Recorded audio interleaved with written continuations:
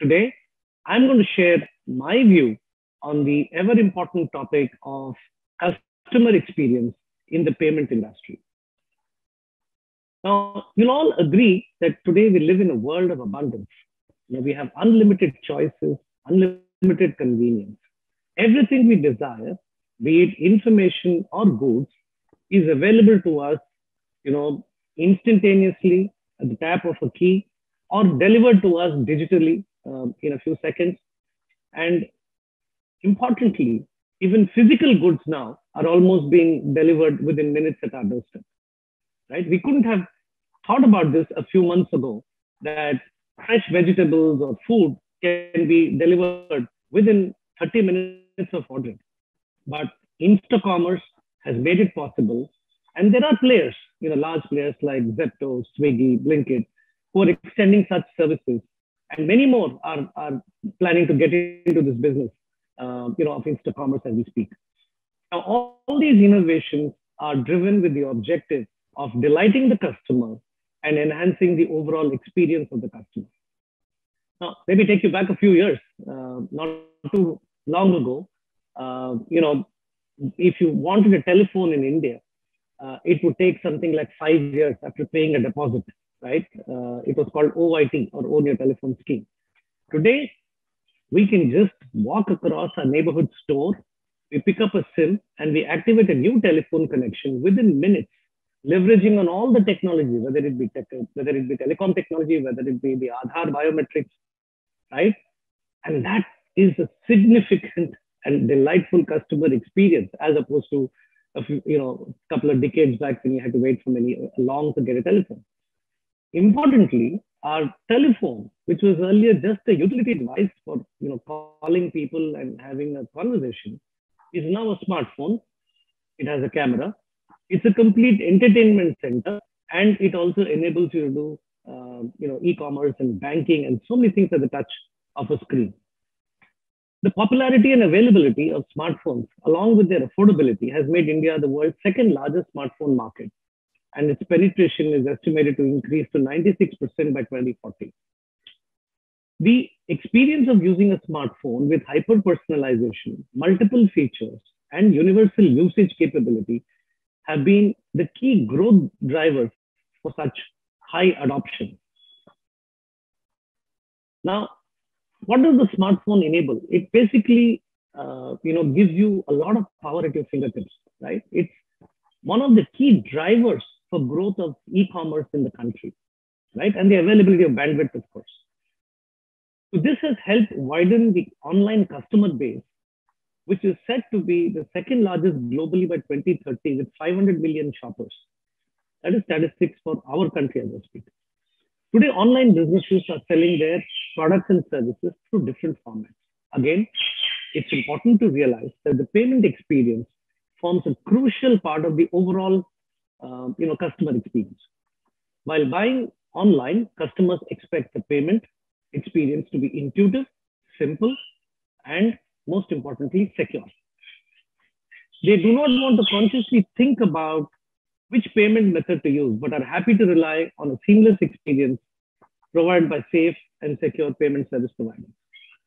Now, this explains the success of UPI in the country. And that has led to significant growth in financial inclusion. UPI is very simple and intuitive to use.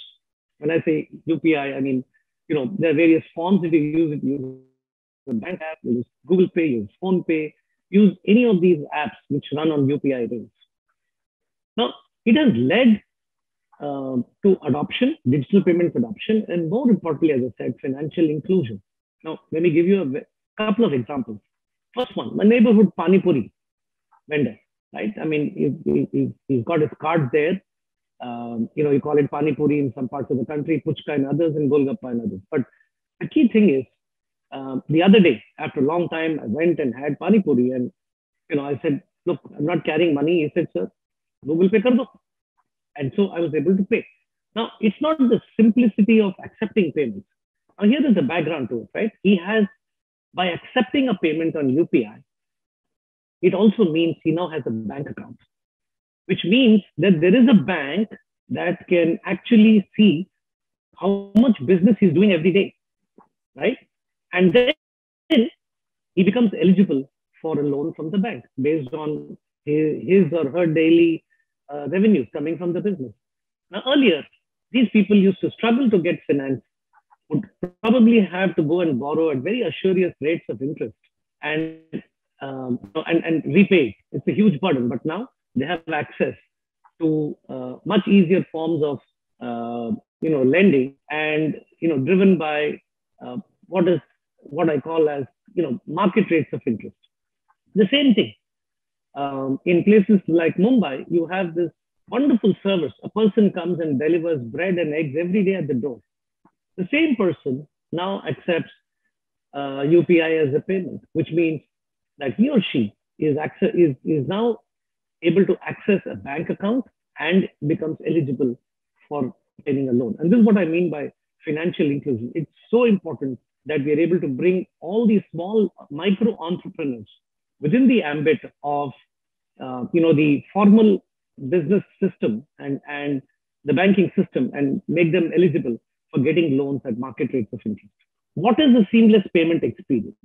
Right? Payment experience that is perfectly matched to the customer's needs can not only help them to smoothly complete a transaction, but can increase loyalty, lead to higher conversions, and thereby enable repeat ordering from the site. Now, there are payment innovations like instant EMI, buy now, pay later, which have also become very popular as they've been crafted to fulfill specific needs of customers. It's very easy to use them. It's very easy to subscribe to an EMI now, right? Think of the days when you had to fill up a few forms, wait for a finance company to give approval. It's all available now online at a click of a button. So these are facilitating, high ticket size purchases by making it affordable and more accessible for a larger set of users. Now, another example that I'd like to talk about here is the whole FASTag example, right? FASTag facilitates, your travel across the country, across toll gates, right? Without having to stop, stand in a queue because you have to pay, collect change. All those issues are now gone. You are able to cross toll gates very simply by just driving through because you have a FASTag on your vehicle. Similarly, contactless payments, soft POS, QR-based payments, e-mandates, they've all been built from a payments perspective to address real problems, right? And these are a big hit with customers because they've scaled up very well and are easy to use, right? And, when you look at in the larger context of the country, when fuel prices are hitting the roof, imagine for a fleet operator or a logistics company, which are running, dozens of trucks on the highways.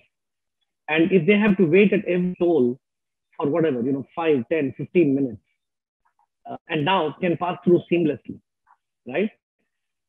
This kind of a throughput where you drive through seamlessly, a lot of time is saved, and wastage of fuel is reduced significantly, right? And FASTag is now widening its scope of collection to parking lots, fuel payments, and other services by involving multiple stakeholders in the larger ecosystem, right? And this gives us a glimpse of how a customer-centric approach and real problem-solving product uh, can have many takers and improve the overall, what I call as the productivity of the country itself, right? And as one innovation takes off, you have other innovations that are riding on this one and helping it only improve, the customer experience. And the innovation around payments doesn't stop here. Going forward, we will continue to witness newer ways of paying with the implementation of automated and optimized solutions with artificial intelligence, Internet of Things, distributed ledger technology, which is in the real world called cryptocurrency, which is not yet, embraced by many governments, including ours. But these are all, payment innovations that are waiting to take off, right?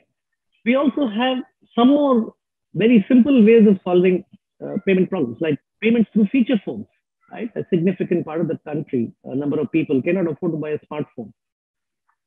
So they use feature phones. So can we get more and more of feature phone users into digital payments, world of digital payments? It's already possible, right? Then the government is also embarking on, and the regulator embarking on PIDF, which is to help proliferate the acceptance network across the country.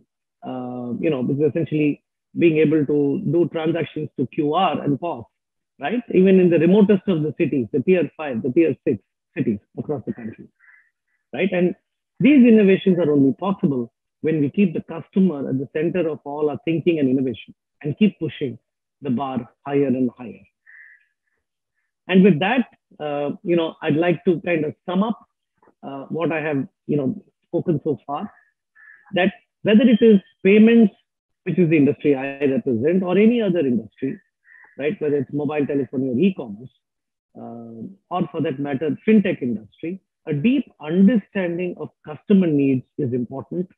And how you go about solving the customer needs is also very important, because at the end of it, when you have tools and solutions which are customer-centric and improve the customer experience and keep the customer at the core of all our innovations, that is a sure shot way of ensuring success for any industry. Thank you. For more updates from CXO TV, please like and subscribe to our channel.